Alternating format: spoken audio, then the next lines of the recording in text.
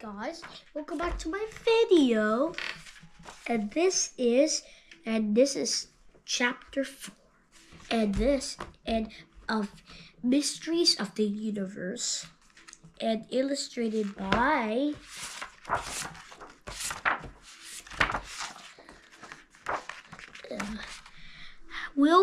written by Will Gator, illustrated by Angela Rizza and Daniel Lott. Yes. Venus. Even though it can float up to 162 million miles. Wow. Or 261 million kilometers away from Earth. So it's farther compared to Mercury. Venus is still one of our closest planetary neighbors.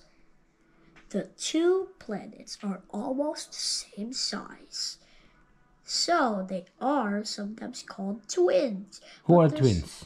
Earth and Venus. Ah. But their stories are very different. Uh-huh. Some scientists think that in the distant past, Venus had oceans of liquid water. What?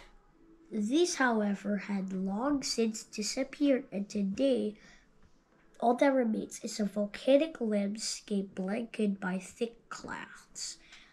What little we do know about the surface of Venus has come largely from a handful of space probes that have visited the planet. Some of these actually traveled down to the surface, where they experienced roasting temperatures of 860 degrees Fahrenheit or 460 degrees Is it Celsius. cold or too hot? It's hot. Oh.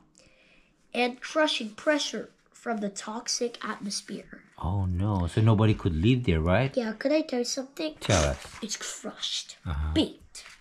That if you get to Venus, it's crushed, baked, and toast. Wow. If you ever made there, you would be toast. Yeah, it'd be like toast. a dead rock. Yeah, you're gonna be toasted, right? Yeah, floating like a dead rock. You don't want to do floating in the water, right?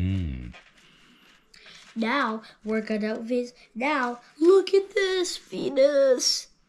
Wow, look at that. So cool. Look. Yeah.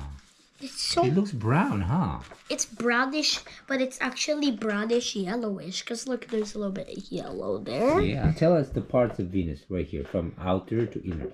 This is the rocky mantle. Okay, first atmosphere, rocky planet surface, rocky mantle, solid iron and nickel inner core, molten iron and nickel outer core. Wow. So what is this?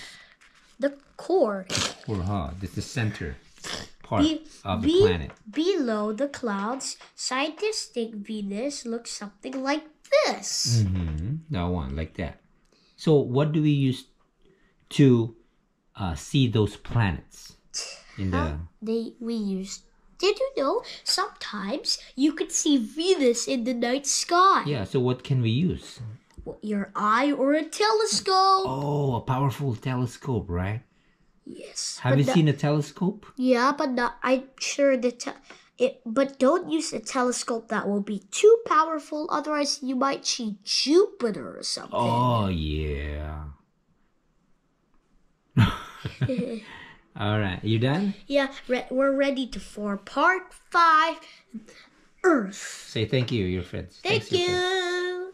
Don't forget to like and subscribe and share my videos. Bye.